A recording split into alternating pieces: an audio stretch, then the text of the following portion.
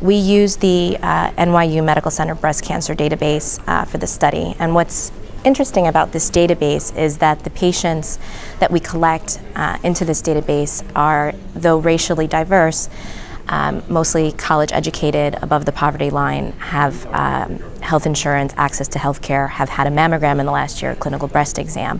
So a lot of the confounding factors we have in studies looking at racial disparities are eliminated just by virtue of the population that we capture, which I think is interesting is unique to our database.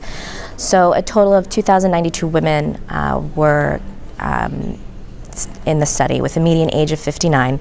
The majority of these women, like I said, had had an annual mammogram, clinical breast exam. Most presented with an early stage cancer, 0 or 1. Most had invasive ductal carcinoma with ER/PR positivity and HER2 negativity.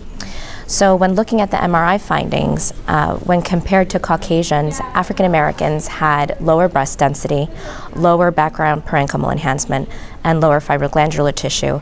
However, they had a higher BMI.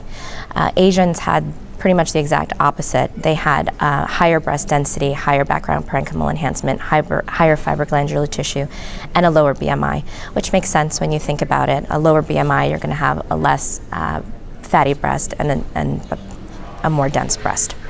We also found differences among races with respect to the tumor biology, with African Americans having a significantly higher rate of triple negative disease and further stage, which has been shown time and time again in studies.